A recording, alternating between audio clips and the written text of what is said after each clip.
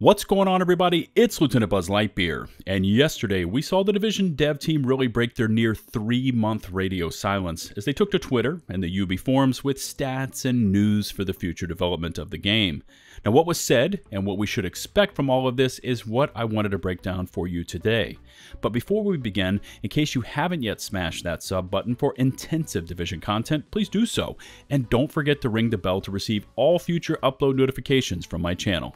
All right, we've got a ton to talk about, so let's get this one started.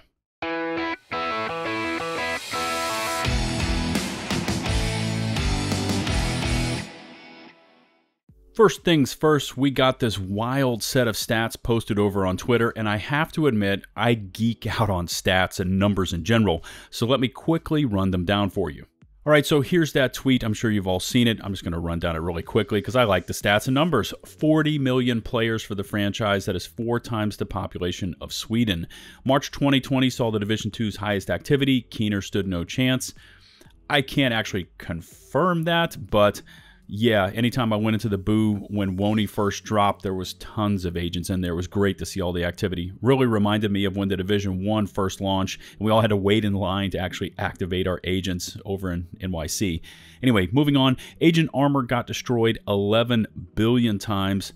20 billion items have been looted, gotta loot them all. 937 million squad members revived. That is an average of 1.3 million a day, which is insane. And this stat down below is absolutely mental. One agent has revived more than 27,000 agents. Dude, that is sick. Jumping to the other side, 109 billion NPCs have been killed. That includes the Beard. Of course, we got to go after Yannick the Beard. 156 billion shots were headshots. That's great. Keep nailing those headshots for that extra damage. 17 billion NPCs have been skill kills. Which one do you think has the most? I'm going to either say drone or turret. 97 million floors completed in the summit since TU11. That is more than the distance to the moon. That scares me. Just honestly, that scares me that people are playing the summit that much. One agent has cleared more than 36,000 floors. Once again, that scares me even more. So you got an agent over there who has actually revived over 27,000 agents and another one who's cleared more than 36,000 floors. Both of those agents are straight up bosses. That is crazy. That is some serious dedication.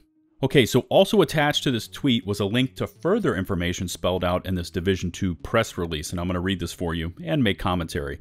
Agents, as promised a few days ago, we want to provide you with an update on the current status of the Division 2, its upcoming content, and the game's cadence moving forward, which I agree, we needed information on all 3 of those areas. So let me go. The Division 2 in 2020. We are proud of what we were able to achieve with the Division in 2020. Like most of you, our team had to adapt to this new normal, yet it was in that time that we reached an amazing milestone for the Division franchise. We are thrilled to announce that the Division franchise has reached over 40 million unique players. Now, I would have loved to have also received an average concurrent player count breakdown, but I believe that is guarded information within Ubisoft. Anyways, we wanted to take a moment to thank you, agents, for your continued support and passion for the games we create. The release of the Warlords of New York expansion in March 2020 also saw the highest monthly active users for the Division 2. I would probably agree with that statement. This strong activity has been maintained throughout the past year as we continue to see new agents on the streets of Washington, D.C. and New York, thanks to title updates bringing new changes and additions such as Seasons, Operation Iron Horse, and the Summit. Now, I do agree with this statement, or at least parts of it, as I'm constantly seeing new agents in the boo and in the matchmaker system. Now, as far as those new agents engaging with Operation Iron Horse or even the Summit, for more than just targeted loot, I don't know about that, but I do see lots of really low shade rank agents dropping into the boo and matchmaker, which to me says new agents are coming into the game. We wouldn't be here today without your passion and continuous support. It is your support that fuels the future of the Division. So again, thank you. I really don't know about this statement, especially after that previous Division tweet stating something like, as some of you may have guessed, TU12 was the last major update for the game. I mean, in reality, which is it? Our community support for the game has never changed. It isn't like we all of a sudden took to the streets with torches and pitchforks demanding that the game stay alive. I mean, we've always been here. So that means the decision was made internally, and from the looks of it, with a hasty change of direction. Continuing on. As announced a few weeks back, we have begun work on new content for The Division 2. The development of this content will be led by a group of project veterans at Ubisoft Massive. This will see Adrian Traska and Yannick Banchero, and I just want to throw in, both of whom worked on both Division games, staying at the helm of the project as producer and associate creative director. We are also excited to announce that this new content will be made with the support of a talented group of developers at Ubisoft Bucharest. And for those of you who don't know much about UB Bucharest, they have assisted with games like Watch Dogs, Assassin's Creed, Ghost Recon, Just Dance, and The Division 2. And I've also been told that they've also assisted a lot with Q&A issues with the games. So they have a history of making little portions of games. I guess now at this point they're going to be tasked with coming up with this, whatever this new game mode and this expansion, whatever it may be. In the next major update, we are looking to bring a game mode that is entirely new to the franchise. Along with this game mode, we are investigating new ways to progress your agent with an emphasis on increasing build variety and viability. We will be revealing more about what lies ahead as the update gets closer. Okay, me just jumping in again. So here is the portion of this press release where everybody needs to keep their expectations and imaginations in check. I mean, a new game mode could be anything, and notice it doesn't directly mention a new expansion, just a new game mode that is entirely new to the franchise. I mean, who knows what it could be? Or more importantly, will it meet the high expectations set forth by the community? I guess we're just gonna have to wait and see on all these fronts. Now, there's also a mention of ways to progress our agents and increase build variety and viability, and I have spoken about these mechanics in past uploads. Once you hit Shade Rank 1000, you stop accumulating stats for your agent, other than materials and a few health points per Shade Rank. So in reality, once you hit this 1000 mark, your progression is essentially over. Also, just my 2 cents here, one major way to increase build variety and viability is to rework the talents that are not currently used, balance the weaponry, confirm and fix broken gear sets and their talents, and in general, make sure that what the text says on gear is actually what is happening in the live game. Alright, jumping back to the article, the development of this new update is still in its early stages and will take several months to complete. As a result, our next major update is currently scheduled for release late 2021 at the earliest. We will be taking this time to make sure we bring a meaningful change to the game. Once again, this is just me.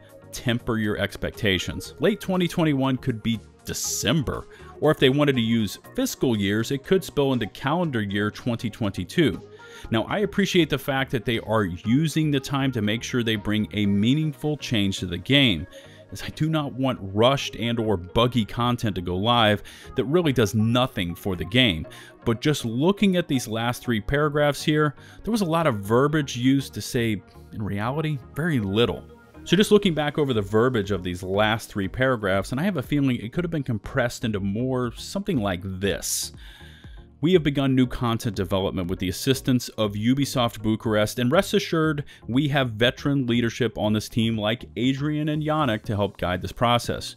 We are looking into creating a completely new game mode for this content release, but as you know, this content creation takes time, and you should not expect anything to hit the game until late this year, if not early next year. We appreciate your understanding into this matter, as we here at Massive were really caught off guard once the announcement was made that new content was coming to the game. In the meantime, we are looking into revamping the agent progression systems, as well as reworking gear and weaponry talents, along with balance passes and bug fixes for the items that are not currently functioning properly. So basically, I just laid out everything that was in this press release article in one paragraph, but I guess the article needed more flair, so they just chose to do it this way. Okay, so continuing on through this article, let's take a look at the last portion of this press release.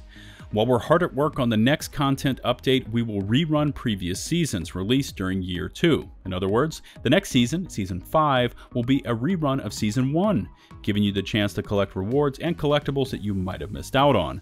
This also means there will be regular leagues and global events for you to participate in. On top of rerunning seasons, we will continue to support the game with new apparel events and some minor title updates focused on game health. Me just giving my opinions, I really don't know how much of the remaining player counts that we currently have will be there once this new content releases, as slogging back through the seasons is going to push players away and into other games.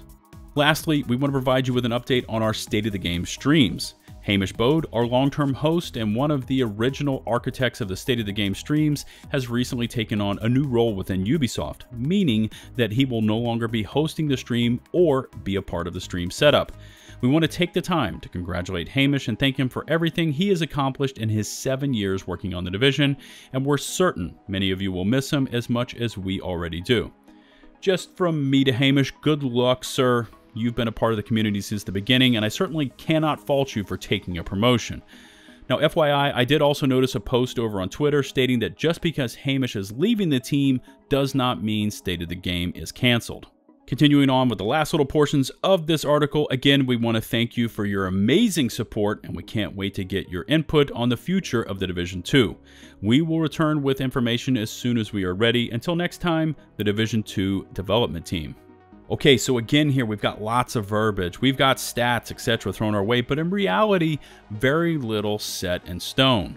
We got a little bit about the team, the content, this proposed time frame, and the future, but in reality, most of it was extraordinarily vague. And at this point, it's probably all they have to give us. Now, what I would suggest is that if the dev team and studio wants there to be any players left for when this new content does drop, especially after being thrown into another season's grind, then there needs to be a steady stream of updates and even teasers released between now and then. Now, of course, when there is news, I'm going to be covering it for you. But as I look at this calendar, there is a wide open range of months that we may have to endure without any new content or news. And there are lots of titles hitting the market between now and then, aimed squarely at slicing off huge chunks of the Division player base and calling it their own. Without a roadmap and real hope for the future, I honestly don't know what will be left once the Division 2 does get back onto the player base's radar. Now, just me again, I hope I haven't taken too negative a tone with this commentary, as I'm always hopeful for this franchise, but at the same time, I wanted to come with the facts and speak my opinions as to what was said and how it was relayed.